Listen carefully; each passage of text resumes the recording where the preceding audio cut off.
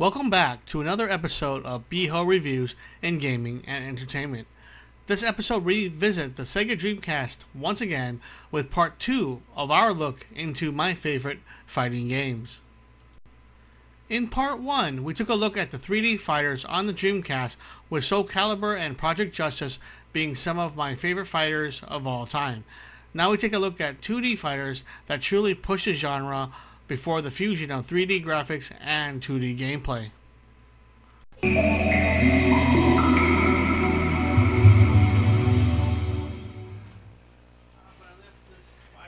Street Fighter Alpha 3 was released in 1999 on the Dreamcast.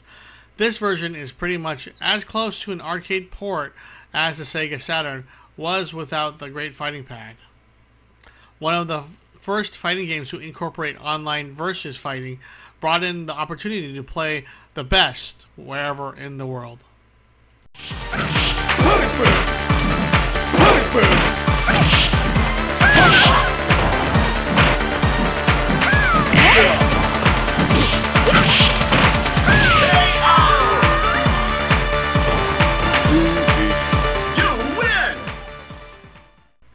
Street Fighter 3 Third Strike was released by Capcom in 2000. This port of the arcade is my favorite version of the game and the preferred version that I play today. This game forced my hand to purchase a Sega Saturn pad converter for the Dreamcast to play in my fighting games.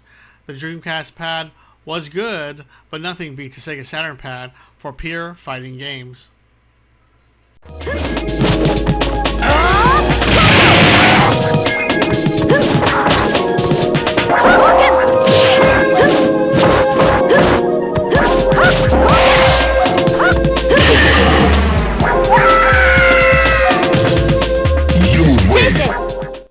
Garou, Mark of the Wolves was released in the Dreamcast in 2001 through SNK. To many, this was the response to Street Fighter 3 with its own fluid animation and faster gameplay.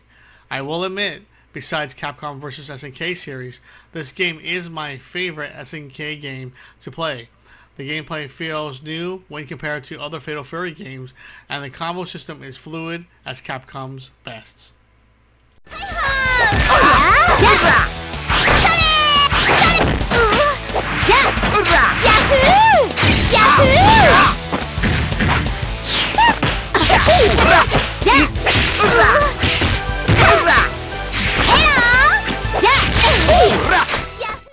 Guilty Gear X was released by Sammy Studios and developed by now famed fighting company Arc System Works.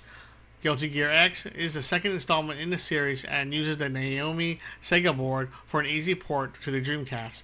The animation of the characters are probably the smoothest I've ever seen on the Dreamcast for that era. The gameplay is also great and fast, which was becoming the norm ever since X-Men Children of the Atom. One of the better underrated 2D games on the Dreamcast.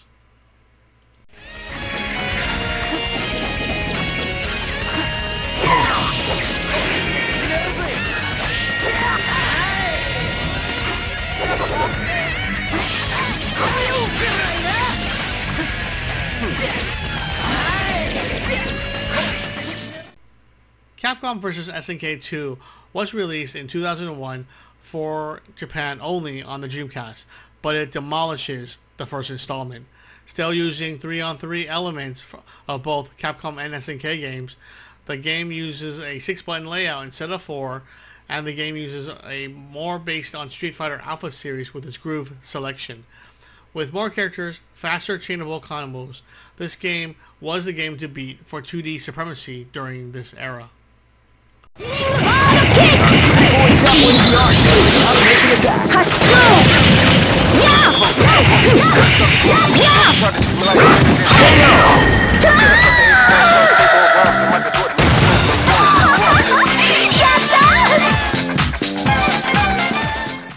Marvel vs. Capcom 2, The New Age of Heroes, remains the best in the series and one of the best 2D fighting experiences anyone can have.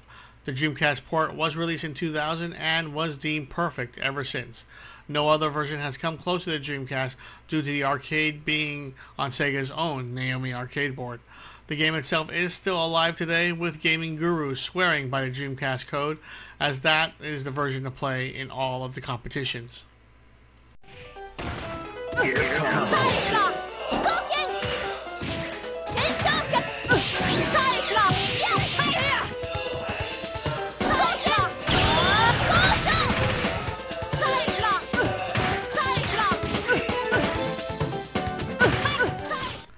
That's it for me on this episode of BHO Reviews. Please like and subscribe if you like my videos. BHO out, and Greg, take us out of here.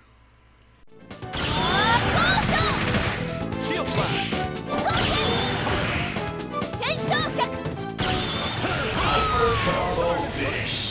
KO. You win. Good work, soldier. Damn.